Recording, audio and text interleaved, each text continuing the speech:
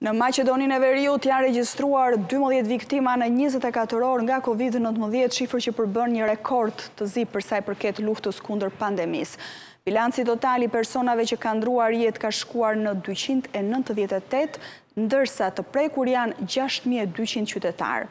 Ndërsa në Kosovë, numri i qytetarëve të infektuar po rritet ndjeshëm, ku vetëm një ditë më parë ishin 122 raste pozitive, 49 prej të cilave vetëm në Prishtinë. Numri përgjithshëm i personave të prekur me COVID-19 në Kosovë është 2799.